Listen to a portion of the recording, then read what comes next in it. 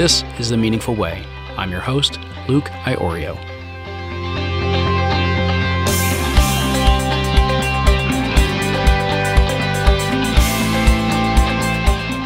Fire, ready, aim. That's how life feels like sometimes, doesn't it? Perhaps even a wee bit too often.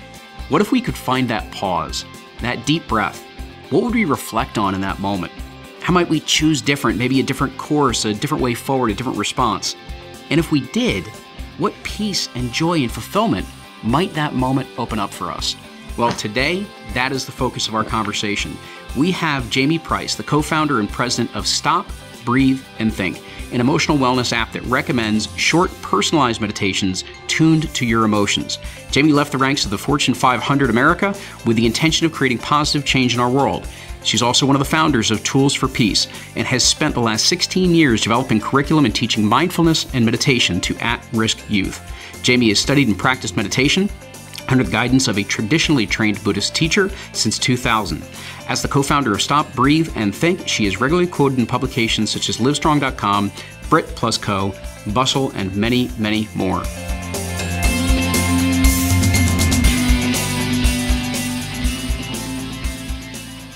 Jaime, welcome to the show. Thank you so much. So happy to be here. Absolutely. Jaime, if I must say, it sounds like you're kind of crushing it out there. Your meditation app, it's been touted by Fast Company, Outside Magazine, Cool Mom Tech. You've received awards for this. You've had great mention from Stanford University Center for Compassion and Altruism Research. Just really an impressive track record of what you're accomplishing and what the app is doing, and obviously the need that it is filling out there in the marketplace. But before we go there, I wanted to take you back a little bit to the corporate America time, because I wanted to give everybody a sense of what your journey's been and where it began. So I'm curious if you could share, before the app, before you started the nonprofit Tools for Peace, what exactly were you doing in corporate America? What were those days like? Oh my gosh. I actually went to law school and got a law degree. And while I was taking the bar in New York City, I was offered a job at Smith Barney as an investment banker. And I took it. It was a great opportunity. I was excited for that kind of challenge since I had no experience in that area, and did that for about 2 years. Really enjoyed what I was learning, but realized while I was in that job that it really wasn't fulfilling on a deeper level, that I was really missing a sense of meaning and purpose.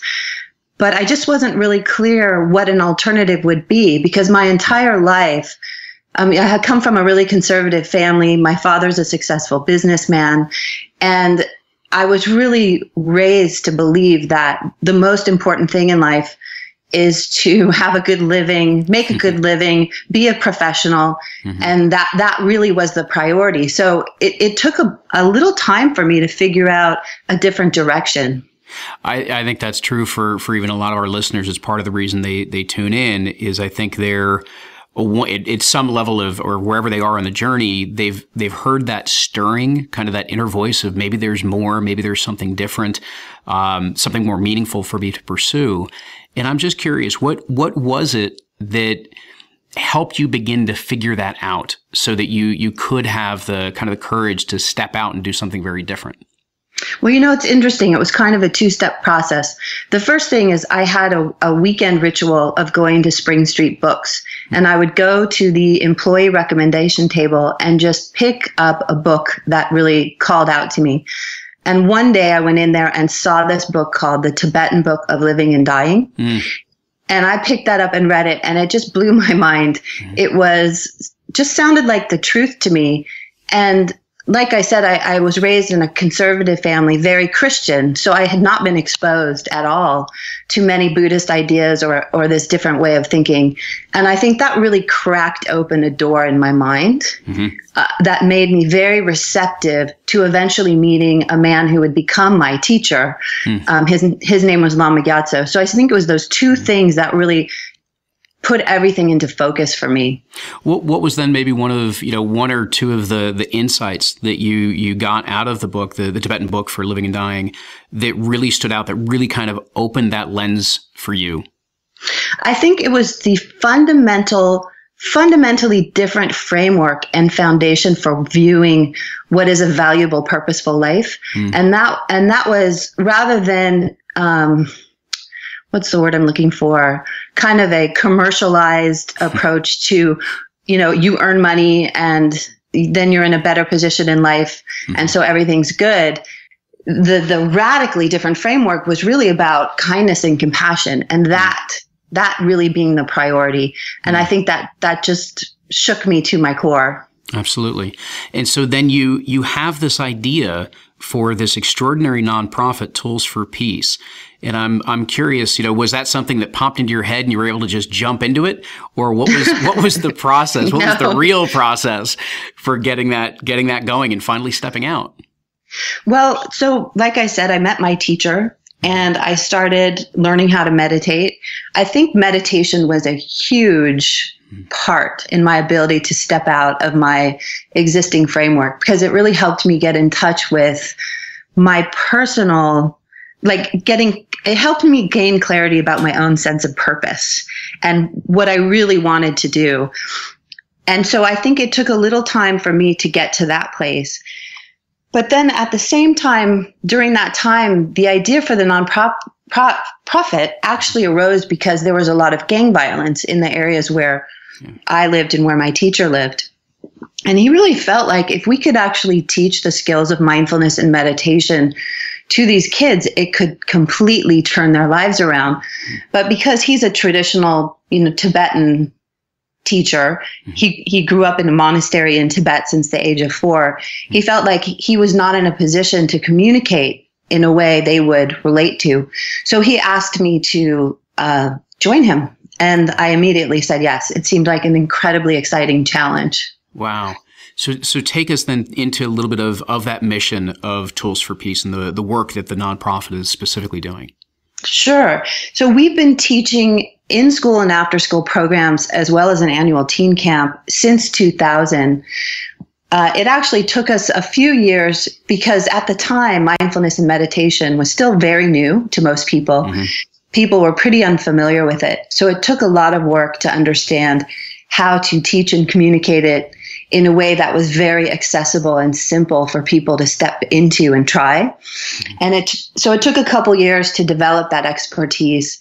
And then we were able to formalize a curriculum around 2005 or so. And that's what we started teaching in schools and after school and at our teen camp. And we just saw such great results with the kids we worked with. It was very encouraging, and that ultimately led to the inspiration of releasing our app. Excellent.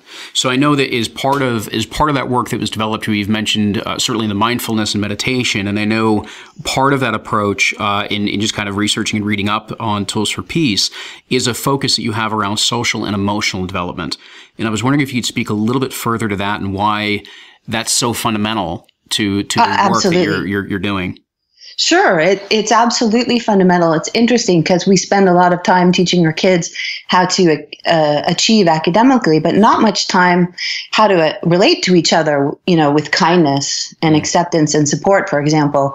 So that really is a fundamental thread of our curriculum, how to relate to each other, understand your own emotions, what's going on inside of you, recognize that same thing in other people, and find common ground to relate and support each other. And I think our curriculum does a good job of supporting that process. Well, and I know that you've boiled it down to, as you mentioned, to give everybody, again, the framework that these are predominantly students with very, very high risk. There's violent backgrounds that are there. There's also incredible cultural and generational pressures, sometimes being the first to go to college, let alone potentially graduate from college as well. So significant stress that these children are under from all different directions. And you were able to boil it down to a 3-step process that kind of underpins a lot of the work that you do. And I was curious if you could share a bit about those 3 steps. The stop, breathe, and think. Yes. Yeah. So I think one of the key things to do is when we're all stirred up with stress or any other emotion, usually when we act or say or do something, it's not coming from the clearest place. So the first thing you need to be able to learn to do is pause. And in that pause, you can get some space, you can breathe. And breathing is a huge component to sort of calming yourself down, calming your nervous system and really alleviating some of the symptoms of stress. And from that calmer, more spacious place, I think it's a lot easier then to think and get more clarity about what it is you really want to accomplish for yourself and the direction you actually want to take.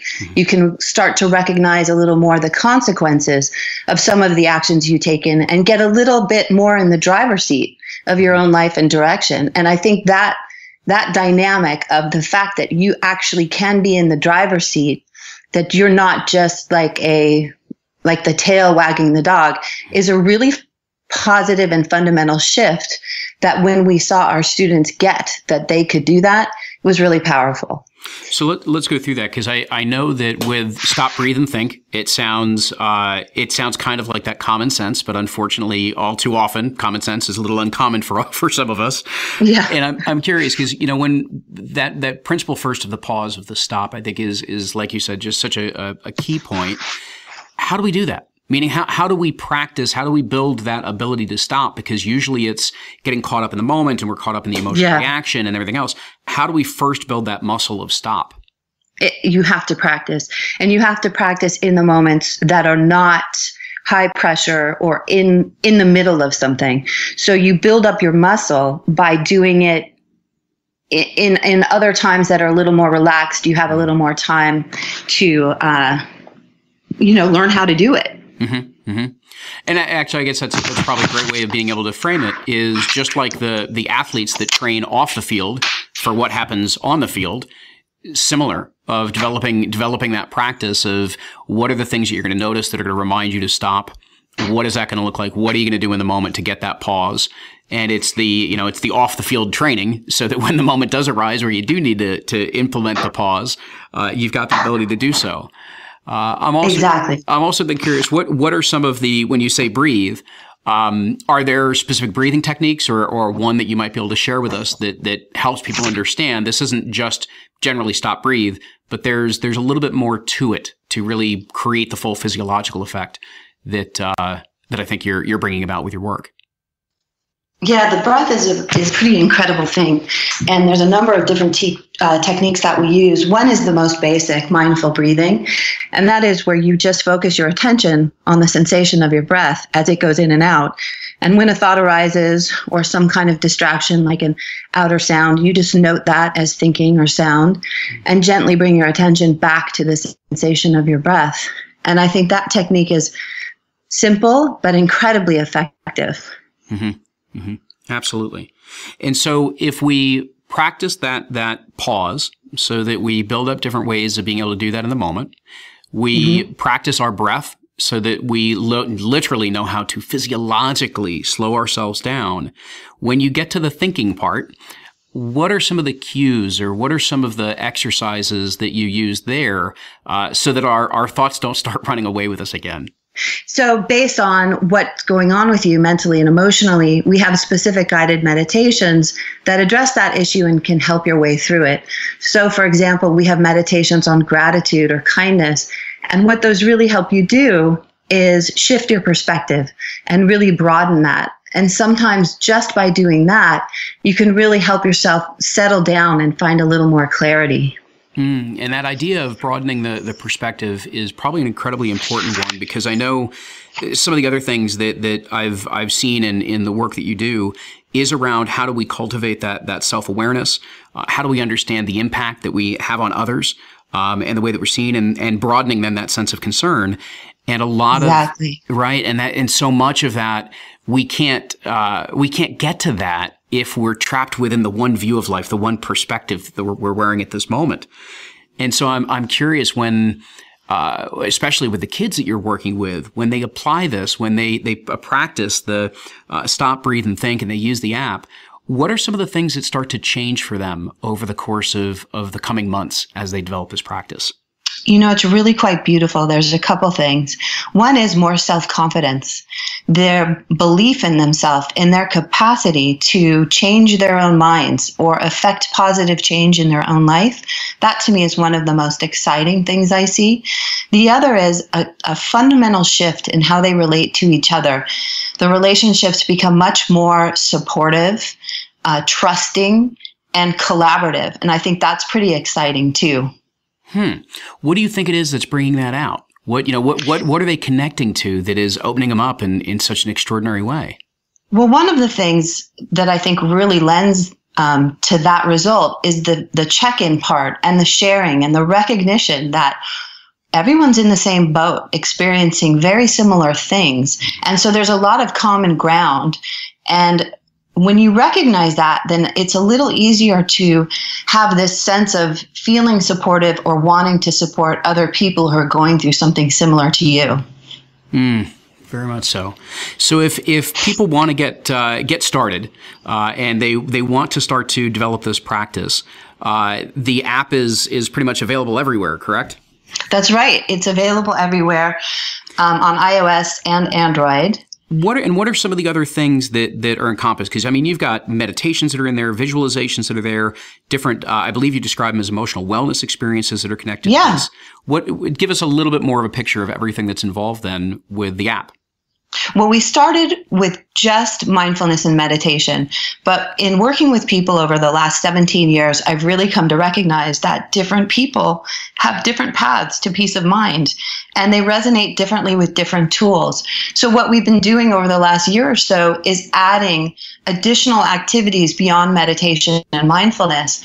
So now you'll see we have emotions-based yoga and acupressure. We're going to be incorporating journaling and light cognitive behavioral therapy and more things that people can really avail themselves of every day to help support their emotional wellness. Excellent. And then in terms of, not just using the app, but also just that practice, I'm curious, what are some of your own personal practices, the rituals that help you stay in this space of both the high energy and high performance, as well as the kind of the calmness and mindfulness that you bring to what you do? Right. So I have a morning practice that is really important to me and that I do first thing. I find that if I don't do it, get up and sit on my cushion first thing, then it doesn't really happen. And so I do about an hour and a half of meditation practice. And I think that sets me up for just a much more clear and positive day. Mm-hmm. And then another thing is I'm actually pregnant now. And I have this awareness of my child all day long. And so this it calls me to sort of presence and mindfulness all the time to make sure what I'm thinking and doing is in alignment with what I want my daughter to experience and to think about. That's a wonderful connection.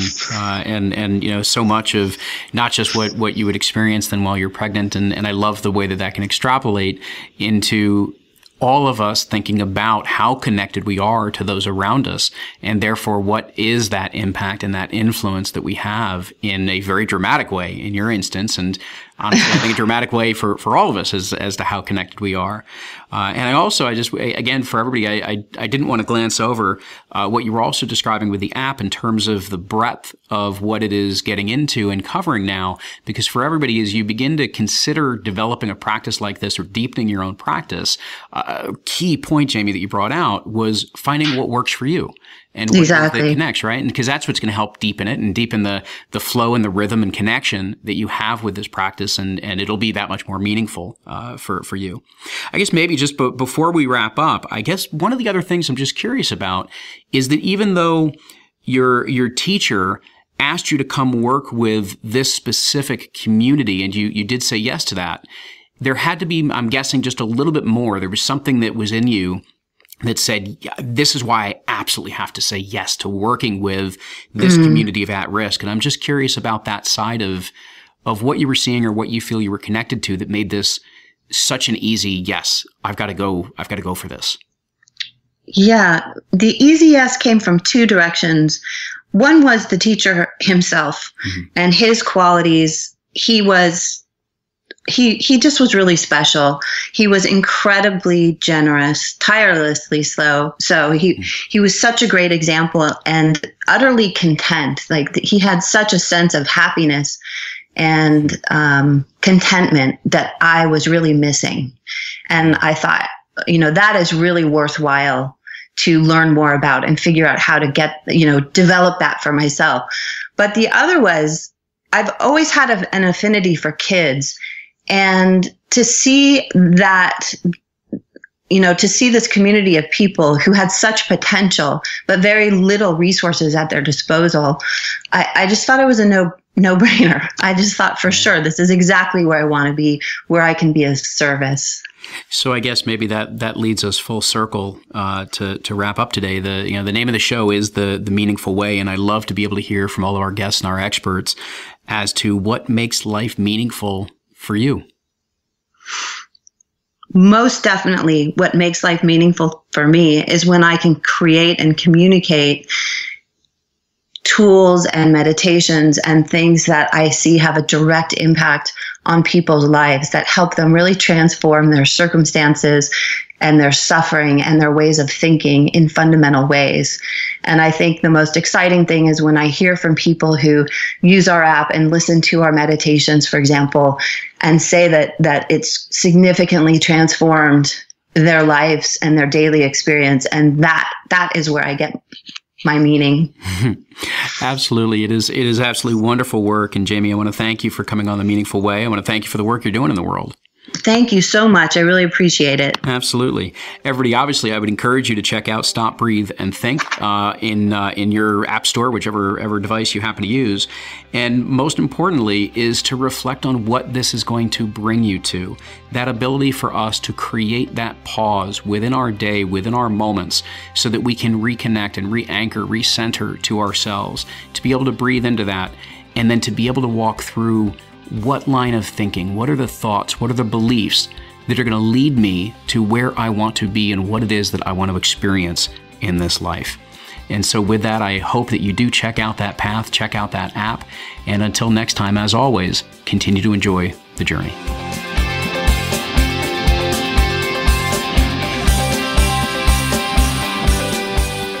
Thanks for tuning in to The Meaningful Way. If you enjoyed this episode, do me a favor and please subscribe and follow along with all these great guests, their stories and interviews. Also, it helps us a lot if you not only share some of your favorite episodes online, but also provide us feedback. Go into iTunes, Stitcher, or whatever your favorite podcast app happens to be, and rate the show. Provide us some feedback and let us know how it is that we're doing. If you want to learn more about what we're up to, whether it be with the IPEC Coach Training School, the Live, Lead, Play Network, or even just what's evolving with The Meaningful Way, go on and head on over to lukeiorio.com.